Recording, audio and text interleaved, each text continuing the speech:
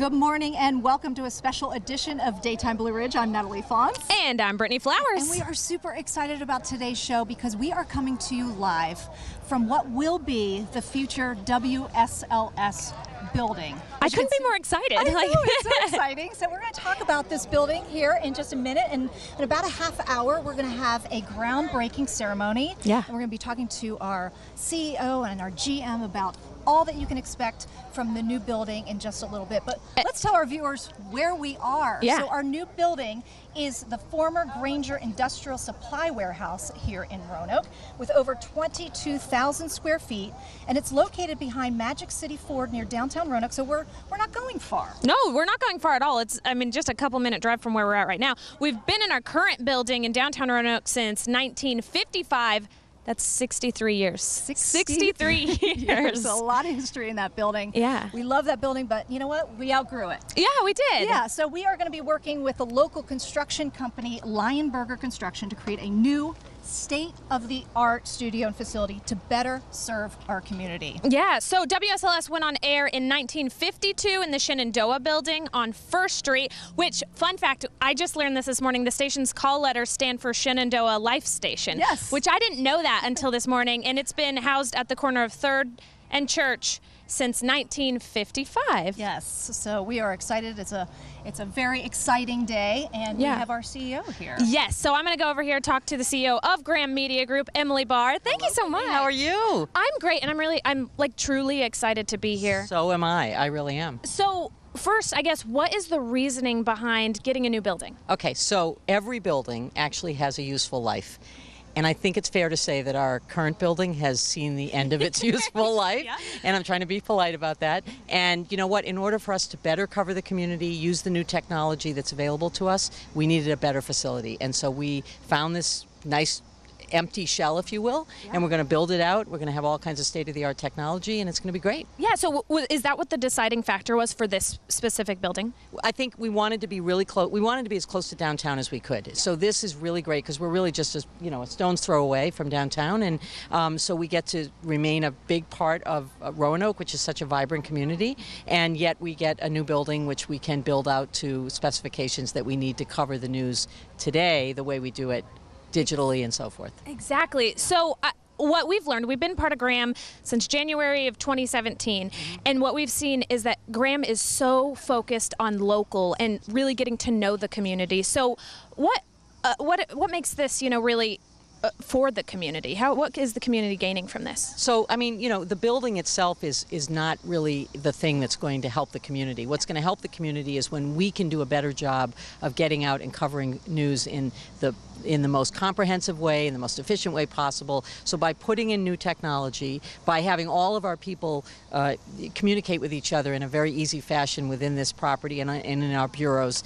that are across the market, it's going to make it better for the community because ultimately we'll do more, hopefully we'll do an even better job of covering stories and covering the things that matter to our community. And I will say, is like being somebody that will work in the building, just all around we're going to be happier just being in this new building and having something that's really for us and new and exciting. Yes, the work environment that we all have to work in is really important. You spend a lot of your day with your work family, Yep. And you want to be able to live in a space that is comfortable and conducive to the work that you need to do. So that's what we want to provide for everybody here. Well, I'm excited to get working in there. Emily, thanks for talking to me. We're going to send things over to Natalie, who's with our GM. That's right. I'm here with Jaimie Leon. She's our general manager and vice president. And Jaimie, let's talk a little bit about moving a TV station for a moment. Okay, our viewers have probably moved from house to house and knows what an undertaking that is. Let's talk about moving a TV station. And you've done it not once but twice before.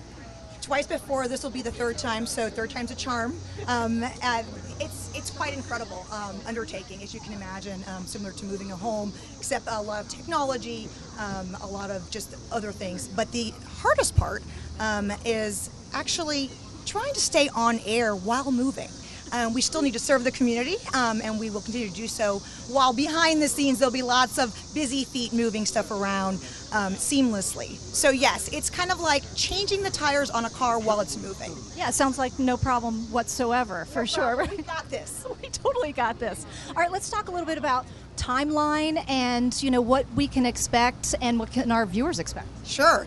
So we are hoping to be in this building. Actually, I say hoping, but we will be in this building by the end of March. So will there be a lot of transitions between then? But that is really when you'll expect to see us debut from our brand new facility, and we are so excited. Yeah, and you've been working on plans. I mean, everything from the floor to where the windows are going to be. I mean, there's so much that goes into it. You've been in a lot of meetings, haven't you? Been in a lot of meetings. We've gone even to detail of every single outlet in the facility. So wow, nothing is going left untouched or thought about. So, what are we moving from the old building to the new building? Well, we are moving the people. So the people are coming with us. We are moving some technology, but for the most part, there's going to be a lot of new things to debut when we start airing out of this facility. All right, we are super excited. Thank you so much for doing this. And then in about 30 minutes, we're going to hold a groundbreaking ceremony. We're going to have some people from Lionberger, right? Yes, absolutely. Okay, so we're going to be coming to you live with that in just a little bit. Jaimie, thank you so much. Yes.